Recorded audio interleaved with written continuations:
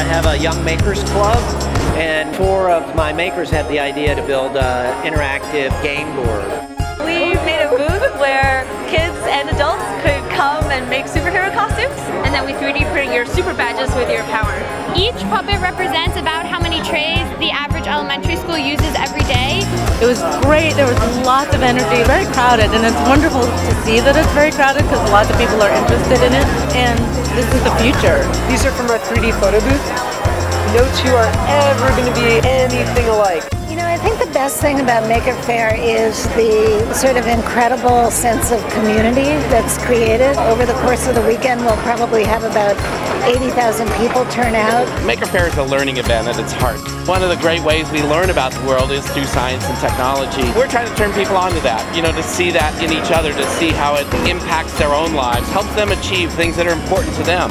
We programmed the Arduino to connect to the PS3 controller. That connected to 2 separate motors over here. As big as it got this year, it got crazy. It's just the best. Maker Faire is magical. They take science and technology and art and put it all together, shake it up with a lot of enthusiasm, and then you get Maker Faire. Let's make a really big mess.